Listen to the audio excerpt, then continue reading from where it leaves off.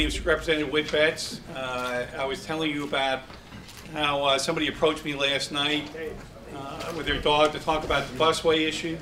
This is something that all of us have been approached on a regular daily basis, and it's clearly something that is very upsetting to the taxpayers and to the public. To them, it does not make any sense.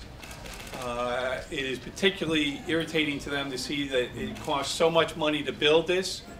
They're very irritated to know that we have to pay $12 to $15 million a year to subsidize it, and it's even more hard to comprehend when the goal of this busway is to operate when it's finished from 4:30 in the morning till 1:30 in the morning, which is 21 hours.